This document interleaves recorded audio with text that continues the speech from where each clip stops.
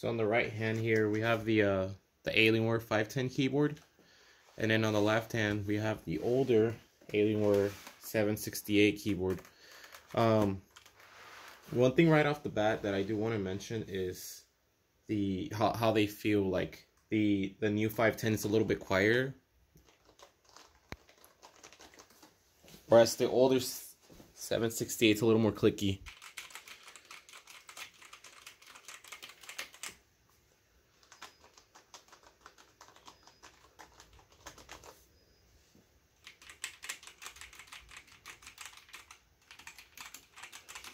Another thing I do want to mention is that the older one has more keys compared to the new one. So on the new one, you're losing your macro keys right here. You also lose like the alien button over here and a few other keys.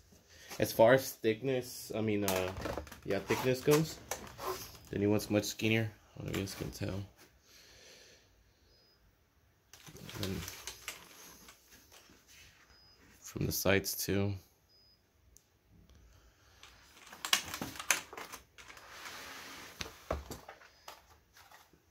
Also, another thing, the 510 is way lighter. I don't know by how much, but it feels very light. One thing that I noticed right off the bat was the USB cable is extremely thick, because it's two USB, one's for the keyboard and another one's a pass-through for the USB right over here. Whereas the older 768 doesn't have a pass-through USB, it's just a single USB for the keyboard. I'm gonna go ahead and plug these in.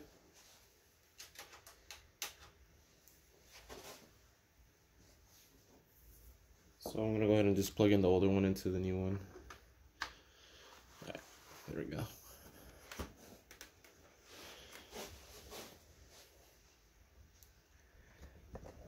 So here's how they look when they're lit up.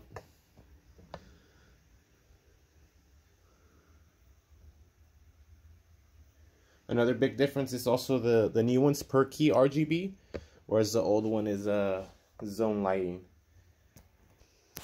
So here's both keyboards with the same theme setting. So one issue that I did ran into the new one is I had to update my the Alienware command center for me to be able to change the colors. Otherwise, if you just plug it in, it's gonna work, but it wasn't letting me change the colors on the keyboard until I updated my command center. So yeah, here's both of them. The other thing I did want to mention too is this thing's like all plastic, so it's very light. This one's a little heavier. This is also optional. This little palm rest thing over here. This one doesn't have one. And I think that's about it. I mean, the cables on the older one is like it's thick, but it's not as thick as a new one. Like this new one's pretty thick because it has two cables in it. Like for reference, here's a 330 watt power cable, and then here's the keyboard cable. They're almost, the 330 is just a little bit bigger, but I mean it is pretty thick. It's good quality cable too. And I think that's about it.